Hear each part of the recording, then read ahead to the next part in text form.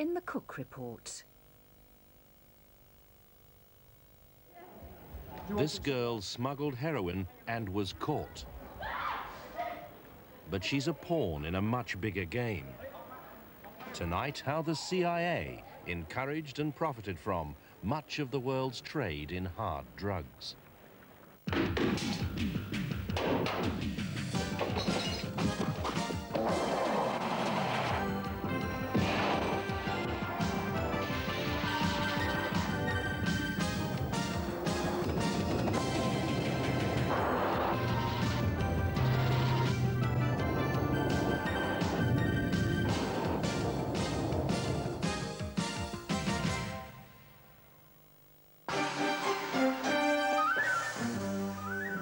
Burma, Laos, Thailand, the Golden Triangle, heroin center of the world. And in the middle, the man they call the Prince of Death. Kun Sar is literally a jungle warlord. His 15,000-strong army fights for the independence of Shan province, but he's better known as the largest supplier of heroin on Earth. Through his hands pass 2,200 tons of opium a year. The opium is refined into more than 300 tons of heroin. White China heroin, as it's called, is the purest of all. This is the raw material from which the drug is made. And you don't have to be an addict to suffer. How easy it is to be caught up in this deadly business was brought home last month to two families in Birmingham. Good, very good.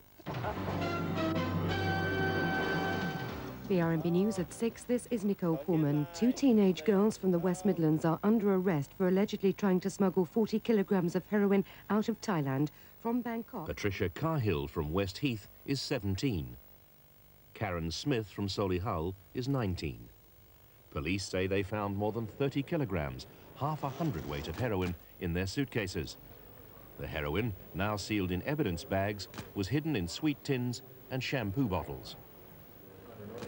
The size of the haul was staggering. The drugs the girls are accused of carrying have a street value of more than £6 million. Patricia's parents, Patrick and Francis, say the girls weren't at all wary of the strange cargo they'd been asked to carry back to London. Well, according to Patricia,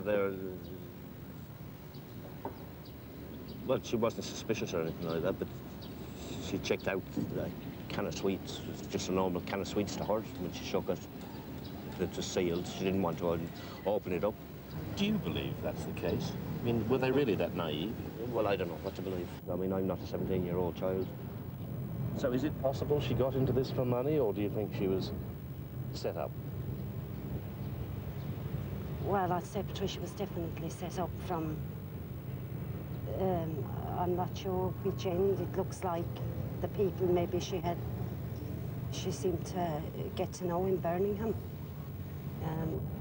Whoever this Adrian fellow was seemed to have had an awful lot to do with it.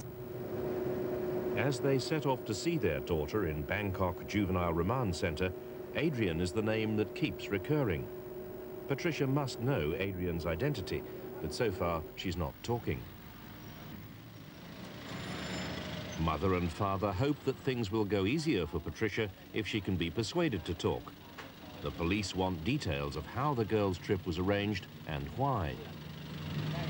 You know, as we go in, you'll see Patricia come from somewhere to us.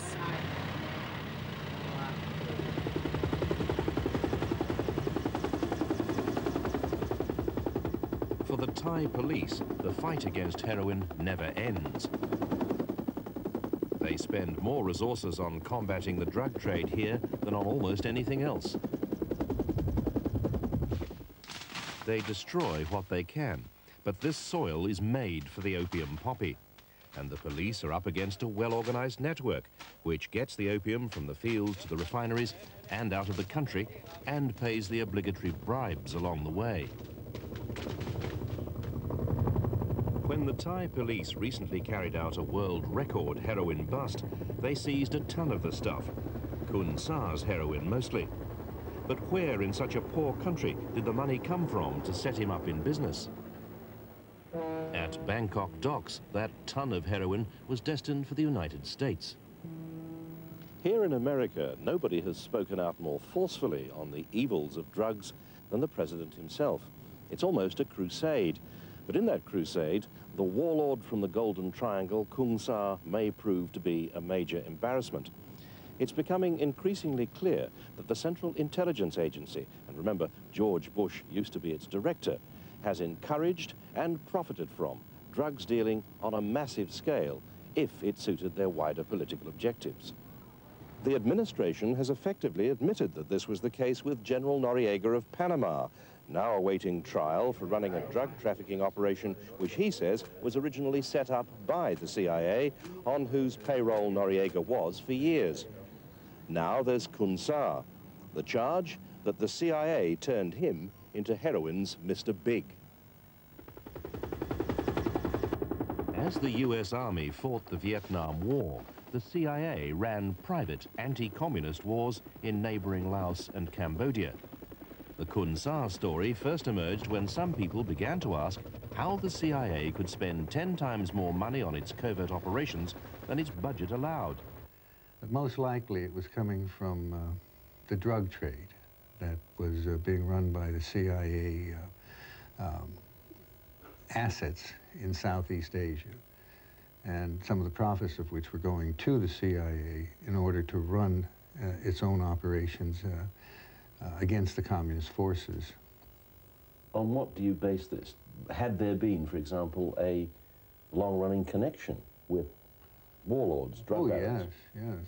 We were involved with people like Kung Sa from way back in the 50s, and a number of other warlord drug dealer types in Laos and other areas. This is the way these people made their living. They were assets of the CIA for operational purposes. Kung Sa's concern is the 8 million Shan people who live in an area the size of Switzerland. And while the Central Intelligence Agency was helping itself to drug profits, it was also helping Kung Sa to make them. The general claims the army he was able to build up not only protects the opium trade, but more importantly, protects the Shan people from a Burmese government bent on stamping out their independence movement, which itself dates from a promise made under a treaty signed in 1947, but never kept. The Shan have either been fighting or preparing to fight ever since.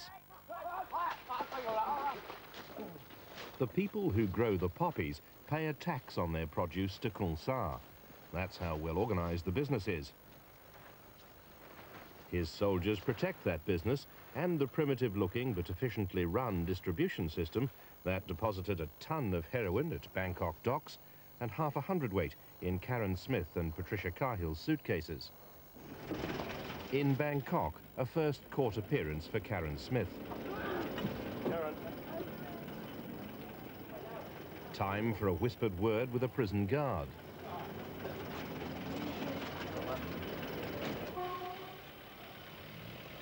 The story, as the girls tell it, is that the man called Adrian in Birmingham gave them 2 club-class air tickets costing £2,400 each. The tickets were routed from London via Holland and Thailand to the Gambia in West Africa and then back to London. The girls say they thought they were going on holiday. But it was the suspicious routing of their tickets that alerted customs. I'll try this afternoon, but if not, I'll be there first thing in the morning. Pardon? Eric Smith tries to talk to his daughter Karen. At 19, she's the older of the 2 girls. For parents and investigators, the same question arises. If Adrian gave them the air tickets in Britain, who gave them the heroin in Thailand? Who did he say he was? Who did he say he was? The white powder the girls were carrying is tested in batches, and every test so far has proved positive. It's also known that in Thailand, they went to Chiang Mai.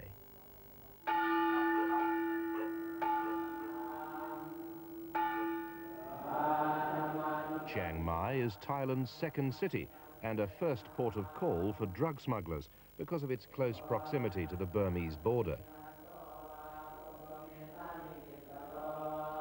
At the Rinkham Hotel, where Patricia and Karen stayed, the police say they've been unable to discover who they met or what they did. So we too went to Chiang Mai, where the heroin trails out of the Golden Triangle converge. We were going the other way to meet heroin's Mr. Big, an unauthorized trek 10 miles inside the Burmese border to Khun Sa's military stronghold.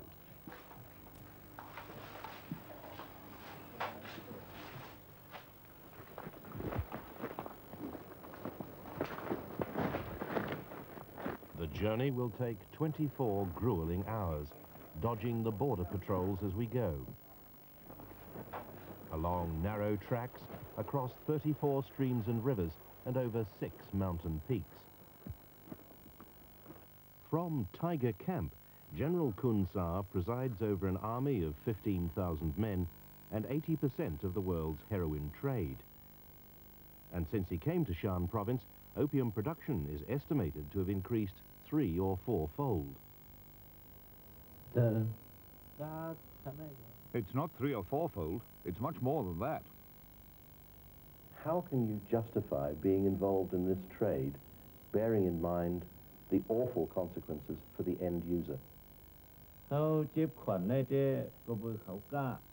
The traders come in with the opium and we tax them. We have to tax them so that we can generate the money for the troops to defend ourselves. And there's another factor.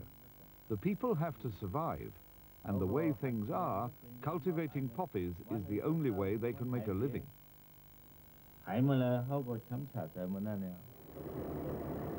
The general seems to be regarded by his people as a kind of savior. His taxes raise nearly $100 million a year. A large part of this goes to support and equip his army. He doesn't surround himself with the luxury trappings normally associated with big-time drug dealers, but sizable sums do seem to have been spent on improving the quality of life of the Shan people.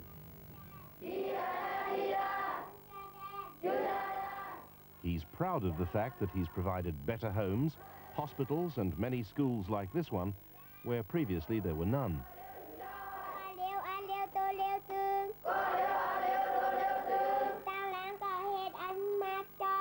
So how do you feel now that you are being criticized for doing something that suited the Americans? They wanted an anti-communist army, you had one. They wanted money from drugs, you policed the business here. In this case, we are the losers. To survive, we have been forced to build up a business we don't want. The Americans encouraged us. I don't want the revenue from opium. I want for my people the revenue from new, legitimate business. I want the outside world to help us build new business.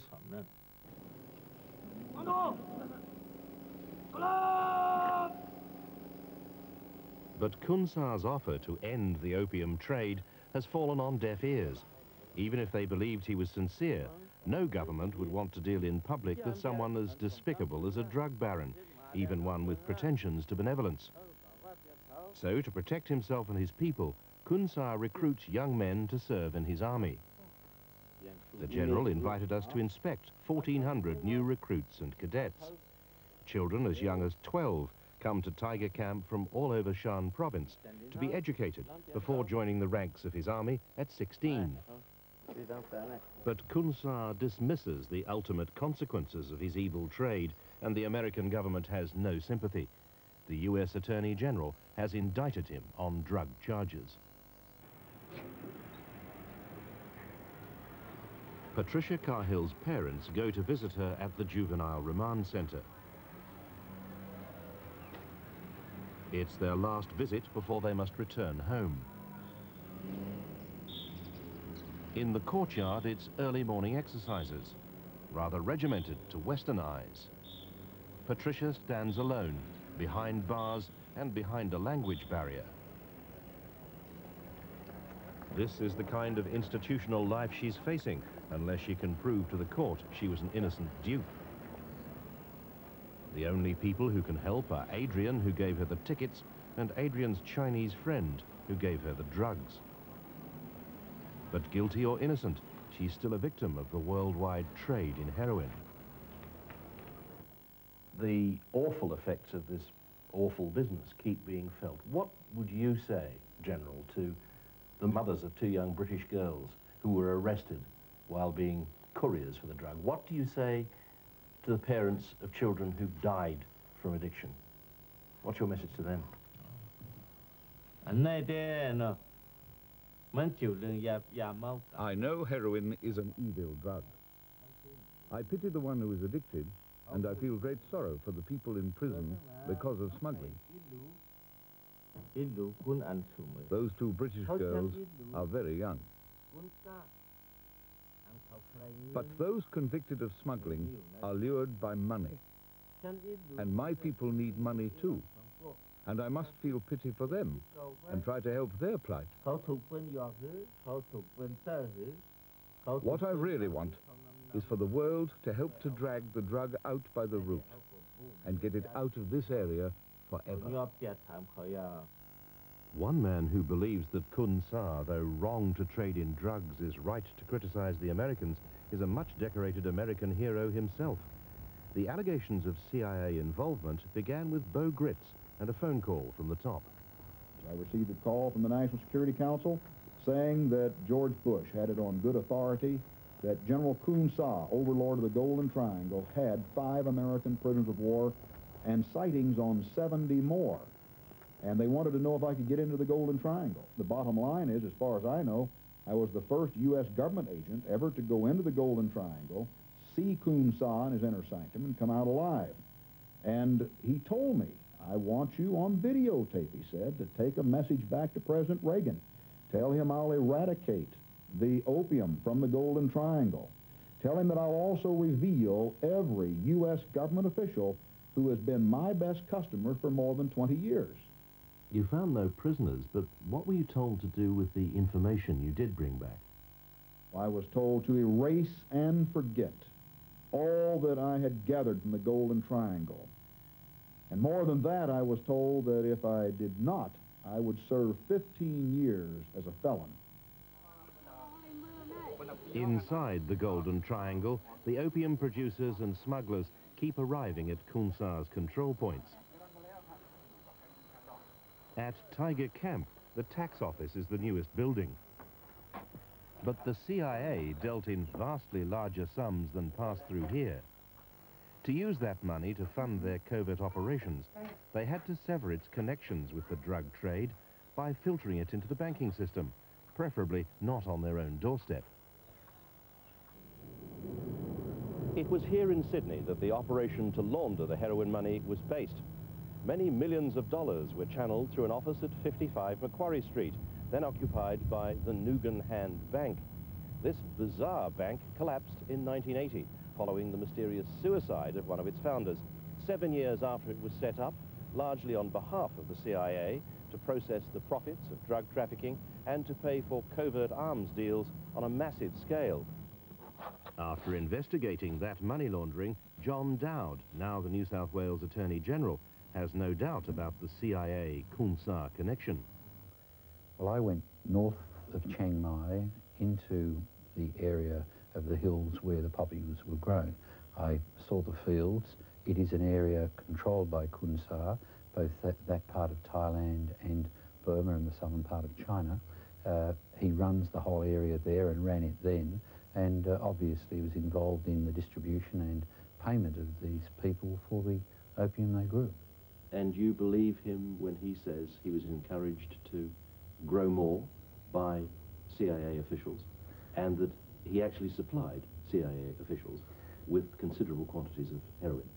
Well, I believe that the CIA would buy and support the growing. I don't know that he would receive money, that he would pay money to CIA officials, but that may be just a naivete on my part. But obviously he was paid directly or indirectly by the CIA to keep this trade going. The secret of what really happened is locked inside the CIA's headquarters just outside Washington, D.C., and the CIA isn't talking. So what kind of men take unaccountable decisions to go well beyond the law? They're absolutists. They become completely dedicated to the objective of their mission, to the point where they don't have any regard for the means that are necessary to achieve it.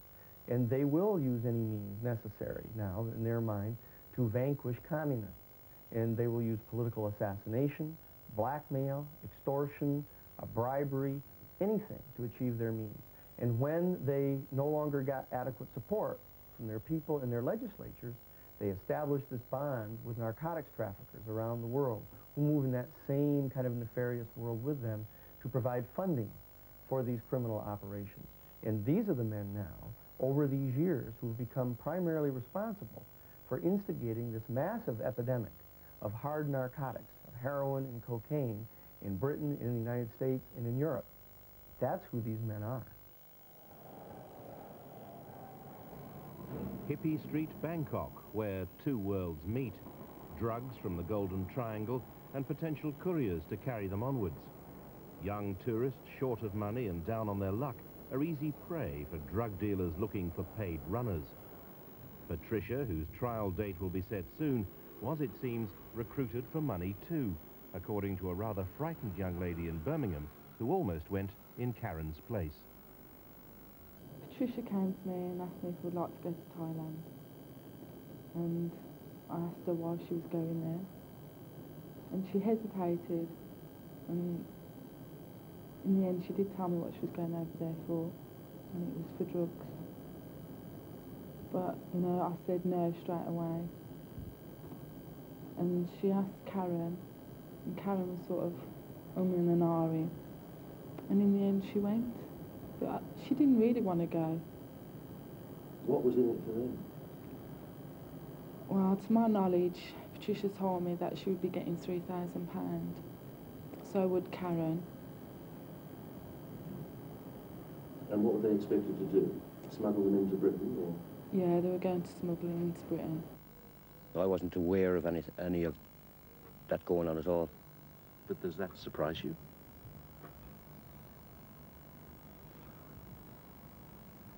Well, not really. Knowing the type of people that they're dealing with. There could be an element of fear in it on Patricia's side. I don't know. I think Karen agreed just to appease a friend more than anything.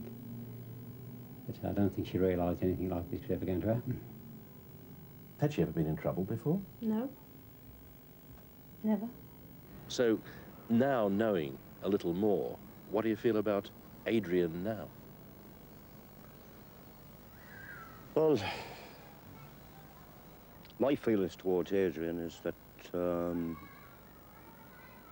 I hope I don't come face to face with it. Because I dare say I'll lose complete control. And it'll probably be me they're locking up, not him.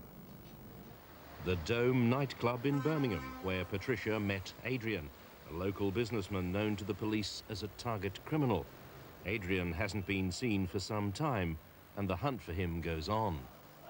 So too does the heroin trade, according to Kunsar, thanks to the CIA.